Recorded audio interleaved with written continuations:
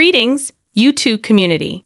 Today, we bring you a compelling story that spans the realms of faith, perseverance, and overcoming adversity.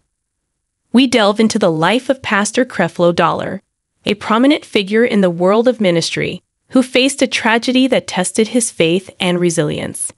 This is a tale of triumph over tragedy.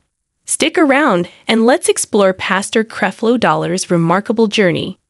In June 2012, Dollar was arrested for an alleged attack on his 15-year-old daughter, according to the Fayette County, Georgia Sheriff's Office.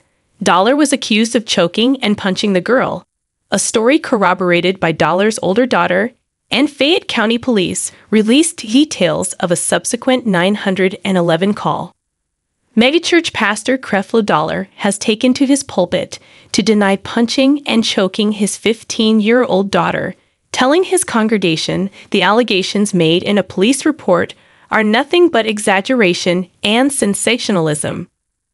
I will say this emphatically: I should have never been arrested, Dollar said Sunday in his first public appearance 2 days after police charged him with misdemeanor counts of simple battery and cruelty to children.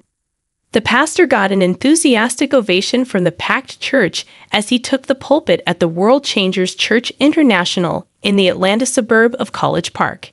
He'd addressed the criminal charges head-on for several minutes before moving on to his sermon. "I want you all to hear personally from me that all is well in the Dollar household," Dollar said. The 50-year-old Dollar is one of the most prominent African-American preachers based around Atlanta, with 30,000 members in the Atlanta area and a ministry of satellite churches across the U.S. He was arrested after his 15-year-old daughter called 911 at about 1 a.m. Friday and told a Fayette County Sheriff's deputy that she and her father argued when he said she couldn't go to a party. A police report says the girl told a deputy her father charged at her, put his hands around her throat, began to punch her, and started hitting her with his shoe. The deputy noted a scratch on her neck. The report said the deputy also interviewed Dollar's 19-year-old daughter, who said her father grabbed her sister's shoulders and slapped her in the face and choked her for about 5 seconds. She said her sister tried to break free, but did not fight back. When her father threw the 15-year-old on the floor, the older girl ran to get her mother. Dollar's wife, Kathy, told the deputy she did not see the fight. Dollar launched into a lengthy denial of the allegations from the pulpit. "The truth is that a family conversation with our youngest daughter got emotional," he said, "and emotions got involved, and things escalated from there." He said the mark on his daughter's neck had been there for about 10 years and was caused by a skin condition, eczema. "The truth is she was not choked. She was not punched. There were not any scratches on her neck," Dollar said.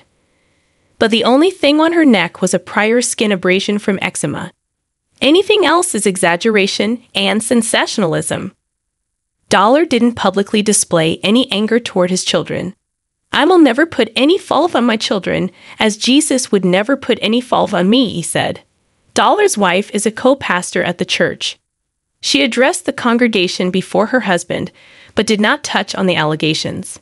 Dollar's congregation appeared supportive Sunday, giving him sustained applause as he took the stage.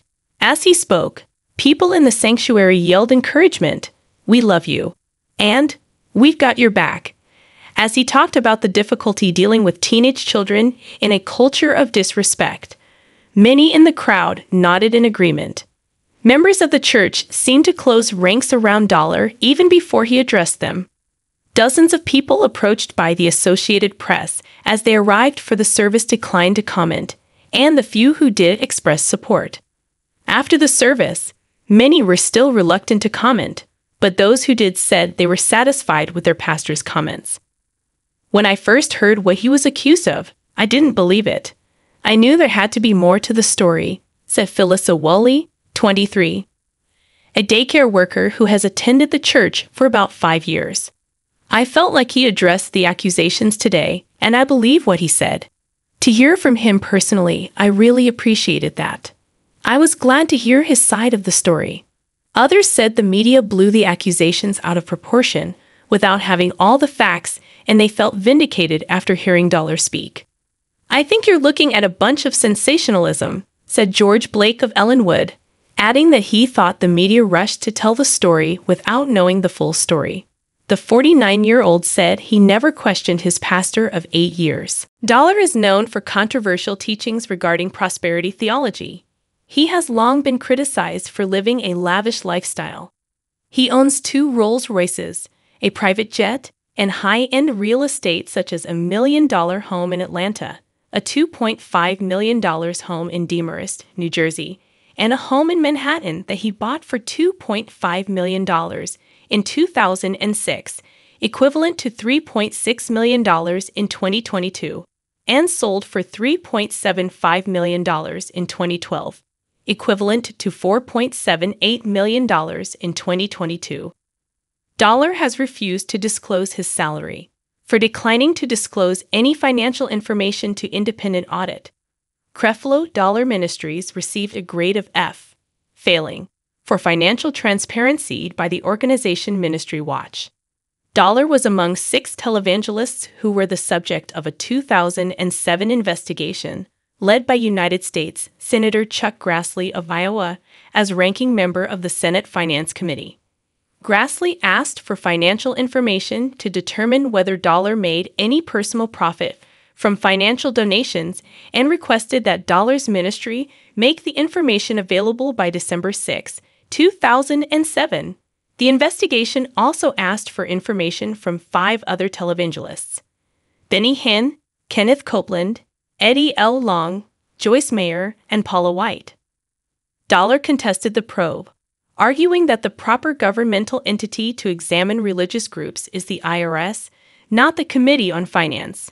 Dollar and 3 others were not cooperative, and the probe concluded in 2011 without any charges. In the aftermath of the tragedy, Pastor Creflo Dollar underwent a period of introspection and spiritual growth. He openly shared his struggles, emphasizing the importance of faith, forgiveness, and the transformative power of God's grace. Despite the challenges, Pastor Dollar emerged from the dark days with resilience and determination. He continued to lead his ministry, rebuilding not only the physical aspects, but also focusing on the spiritual and emotional healing of his congregation. In the face of tragedy, Pastor Creflo Dollar's story teaches us about the power of resilience and faith. It's a reminder that even those in positions of spiritual leadership are not exempt from life's hardships. If you found this story inspiring, don't forget to hit the like button and subscribe for more thought-provoking content. Until next time, stay strong, stay inspired, and keep the faith.